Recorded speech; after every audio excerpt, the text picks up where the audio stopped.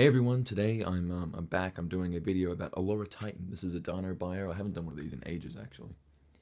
So yeah, let's just get into this. Excavated in 1999 to 2000 on the banks of the Amur River in far eastern Russia, this is the most complete Russian dinosaur skeleton ever found, and the most complete Lambeosaurian outside North America.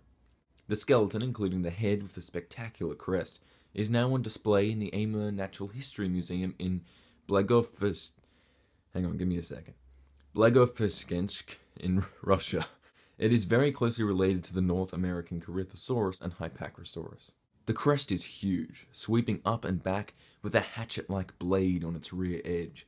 This presumably carried some kind of skin ornamentation. The neck is longer than that of other Lambeosaurian hadrosaurids, and so is the pelvis. The tail is even more rigid than that of other hadrosaurids, but that may be due to disease affecting the tail vertebrae of the one individual that has been found. It lived in Kundur in Russia. Its classification was Ornithopoda, Hadrosauridae, and Lambeosauridae. Its name meant giant swan. This is because of the crest on the back of its head. It was named by Godefroy, Blotsky, and Alfanov in 2003. It lived in the Maastrichtian stage of the late Cretaceous.